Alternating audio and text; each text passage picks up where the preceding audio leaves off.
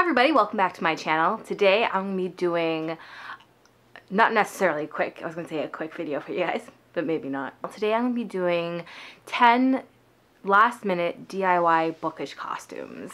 I personally always enjoy watching these videos, and it's really interesting to see a person's take on a bookish character when you're very limited to what you have. So these 10 characters are the type of characters I was able to create from what I currently have in my closet.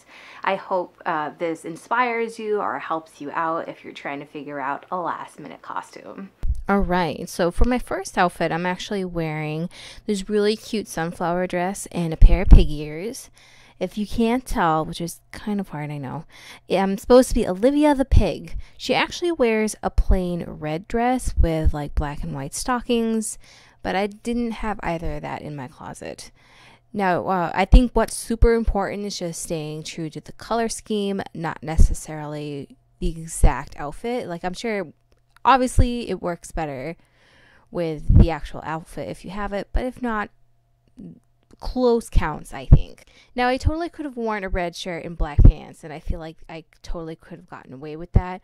But because she wears a red dress, I feel like a dress was more important to this character. And for shoes, I just threw on some simple black flats.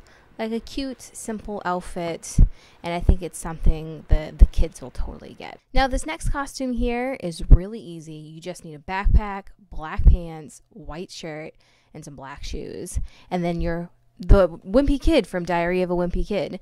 I know he wears shorts and a t-shirt, but this is New England in October. It gets really cold. Like I said, these are kids' characters, and as long as the kids get it, that's all that matters. And kids are usually pretty forgiving. It's the adults that kind of give you a hard time. Now, for the next couple outfits, you're going to see that I'm kind of reusing the white shirt and the black pants. For this one, I just threw on like a furry type of jacket over the white shirt and the black pants, and threw on a red lip, and I am Cruella de Vil. For my shoes, I did switch out my shoes. I threw on a pair of knee-high boots. I'm sure the outfit would definitely work better if I had like a dog in one arm or like a giant tote bag and some fancy sunglasses. But I think this works. I think this actually gets the point across. This next costume I think is quite the throwback. Again, keeping on the white shirt and the black pants. I'm throwing a blazer over this outfit and throwing on like a newsboy cap. I did switch out my shoes for some like ankle booties. I wanted it more of a masculine look. If you hold on to a bunch of hats while wearing this outfit, you are the dude that from the kids' book, Caps for Sale. I don't have the name offhand. I don't even think he has a name. We're just gonna call him the dude. And I think this is a classic book that people are definitely going to get. And during the evening, if people don't get who you are, just try to sell them a hat, and maybe that will like give them a hint. Now, this would not be a bookish character costume thing if I did not throw a Hogwarts student in the mix. It's super easy, just a white button up, some black slacks, and a black sweater with a striped tie in the colors of your house. And if you don't have a tie, you can totally use a scarf. Like any Uber fan, I already have a wand in my possession, but you can always use a stick or just go without a wand. Now, if you don't have any of the official merchandise, like you don't have anything that really screams, hey, this is a Hogwarts item, just put on any striped tie or any striped scarf and say that you're from one of the other wizarding schools. You can even throw in like, hey, you're from Pig Farts, and it will definitely get some real Harry Potter fans squealing if you say if you're actually a student from Pig Farts. Alright, so this one was a lot of fun. I actually thought I had something else for this costume, but I didn't. But we made it work, because after all, this is what we currently have in our closet. This is Willy Wonka from Willy Wonka's Chocolate Factory by Roald Dahl. I threw on some green pants, kept the white button-up shirt, and I put on one of my favorite blazers, this cool velvet purplish blazer. I borrowed a cane from my husband, and I feel like any old fancy hat will work. Extra points if you actually do have a tan top hat, but I think any fancy hat kind of works. What you can do, you can actually go without the hat and just go as the meme, which I think that will work too. Now this next one was a little hard. I thought I had something, which I actually didn't. If you wear all green, like head to toe in green, with black shoes and something of red along like the hairline or headline or whatever you want to call that, whether it be this like a red scarf like I'm trying to do here, or a red beanie, or even like some red like eye makeup and a red lip, you can totally go as the hungry caterpillar. Now I had pig ears, and I figured I would be remiss if I didn't try to put in at least one more pig costume in this.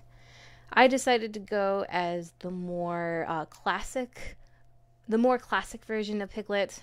So pink pants, some pink shoes, and a blue top. If you want to go absolutely like classic all the way, just throw on a red scarf too. And if you don't have a blue shirt, or if you would rather go the more modern route, you can put on a pink shirt. And the best thing about these ears, actually, there's a small Piglet decal, so if they don't get your costume right away, they will soon. This next costume is actually really easy. It's super easy. It's borderline lazy, I think, but it's super comfy.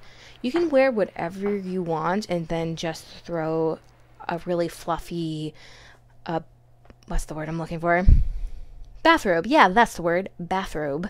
You can throw on a bathrobe over whatever you're wearing and throw a tea towel over your shoulder, and you are Arthur Dent from A Hitchhiker's Guide to the Galaxy. And if you want to go extra comfy, you can wear pajama pants and some slippers. Now this last costume. This costume is a bit of a stretch, I'll admit to that. For this costume, I am trying to go as the rainbow fish. It was one of my favorite books as a kid. The rainbow fish is mostly blue and pink with some shiny elements throughout, and that's what I tried to do here, with a blue shirt and then a very colorful skirt, and just throw in some like elements of metallic, like the headband I'm currently wearing and the shoes that I threw on. And if you don't think that people are really gonna get it for a lip, you can just like put on some lipstick and like paint your lips in a way where it looks like fish lips. The rainbow fish actually has yellow lips. I don't have yellow lipstick, so I just went with a blue lipstick here. And again, I feel like it works. So that is, I'm going to take off this blue lipstick now. So that is everything I have to show you today. I know the rainbow fish was a bit of a stretch, but this was fun trying to figure out how to create different costumes from the limited resources that I have. Because honestly, if I was to go to a Halloween party, I wouldn't have anything, or at least I wouldn't have time to go buy anything. So it's really cool knowing that if you just get creative, you have so many options in your closet. So what are you dressing up as Halloween? Please feel free to talk about that down in the comments below. Did you go buy your costume? Did you create it from the stuff that you have at home already? Also feel free to list some easy to do costumes down below. I'm sure there are plenty of other costumes I could have created with the same few pieces. So as always, I hope you guys enjoyed this video, and I guess it's ta-ta for now. Bye guys!